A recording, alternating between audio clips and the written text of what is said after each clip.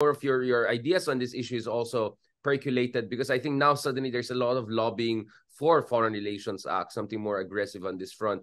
But tingin ko naman, Justice Carpy, that's also because marami na frustrate kasi for 6 years, the president, many people got away with spreading a lot of nonsense, right? So as in sobrang nonsense. And speaking of nonsense, well, way more in your case than mine, but the angle of Vietnam, right? So a while ago you mentioned China is the only country that is really creeping into our waters, right? But of course, technically speaking, Vietnam also has some overlapping claims with us in the Calayan group of islands or Spratlys. And yes, back in the 70s ba yan? Na kinuha yung isang isla nung naglaro, nagising, ganun. Okay, we know that story, right? But this is so long ago, right?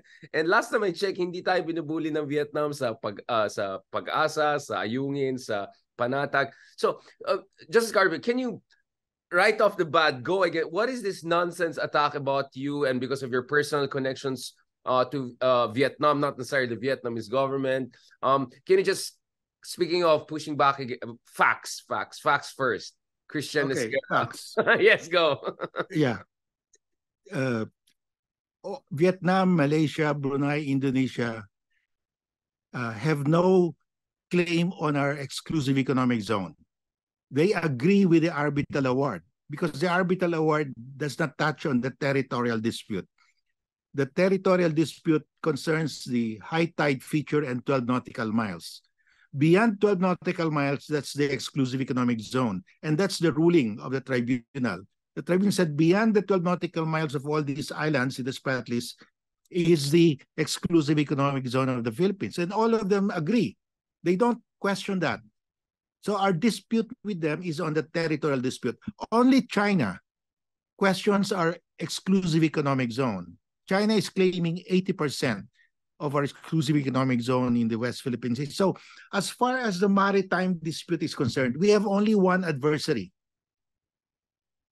China. On the territorial dispute, there are 5 disputant states. But that territorial dispute will go on and on because there is no tribunal, international tribunal that has compulsory jurisdiction over it. As far as the ASEAN countries are concerned, we have an unwritten agreement that we will stand still, a standstill agreement. We do not occupy what the other has occupied already. And on top of that, you have the declaration of conduct that you do not occupy unoccupied features. So with that, we are comfortable with that. We even play basketball, volleyball with the Vietnamese. But our dispute with them is limited to the territorial dispute, which is just less than 5% of the entire West Philippine Sea. So we don't have a dispute with China, with Vietnam, Malaysia, Brunei, Indonesia, as far as our exclusive economic zone is concerned. And this is where the marine wealth is located. The gas, the oil, the fish, they're all in the exclusive economic zone. So that's why we can live with the territorial dispute. We can put it in a back burner until sea level rise will submerge all of these islands, and they become also our exclusive economic zone if within 200 nautical miles from our baseline. So let's just relax as far as the territorial dispute is concerned, because there's really no tribunal that can acquire a compulsory jurisdiction. And nature is on our side. Sea level rise will be about 1 to 2 meters by the end of the century, and that will submerge all of these islands.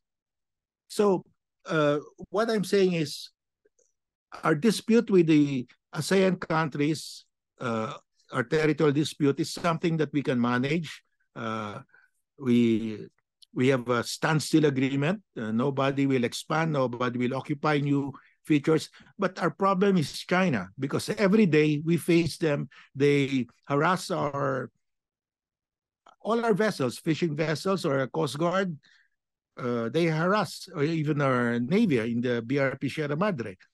So that is really our problem. And the biggest problem is really to get the gas in Reed Bank. That is the one thing that is very urgent, because that will devastate our economy if we cannot get the gas in Reed Bank. Yeah. I think we'll have to return to the Reserve Bank again and again over the coming months and years as we wait for the government's move. But just Scorpio, what do you think also about this growing cooperation between Philippines and Vietnam under Marcos Jr.? I mean, obviously, there's the angle of food security there because 90% of our rice imports come from Vietnam. But we heard also words used like maritime cooperation agreement. Is this closer to what you and I have been advocating for quite some time, which is maybe a kind of a COC among us, maybe a kind of maritime delimitation, boundary delimitation based on sa arbitration award natin? Are you optimistic that's the direction we can move towards? Or do you think that indeed the Marcos administration should aggressively pursue sensible bilateral maritime deals with Vietnam, and from there also work it with Malaysia and all? I think, ironically, I think I'm more comfortable dealing with Vietnam on this than Malaysia kasi ang gulo ng Malaysia mas magulo pa sa atin. But we can talk about that more. Where do you stand that? On the cooperation on maritime issues, that refers to the waters beyond the territorial sea, no? Because that's the maritime dispute. We don't have a dispute with Vietnam on our EEZ, waters beyond the territorial sea, and we can cooperate with them. How? Well, I'm thinking that ASEAN countries, Vietnam, Malaysia, the Philippines, even Indonesia, should be prepared to conduct joint patrols in their own exclusive economic zones. They can jointly patrol with us, or in our EEZ in the West Philippine Sea. We will jointly patrol with them in the EEZ in Vietnam, in Indonesia and Malaysia, because Richard, we cannot discount the possibility. It's a remote possibility that the U.S. might turn isolationist and just leave the South China Sea. Yeah, no, Trump. If the U.S. will decide that or can come to agreement with the Chinese to divide the world, they will withdraw from the South China Sea. If today they withdraw from the South China Sea, then the 9-dash line, the 10-dash line becomes the national boundary of China. No naval force will stop them or can stop them.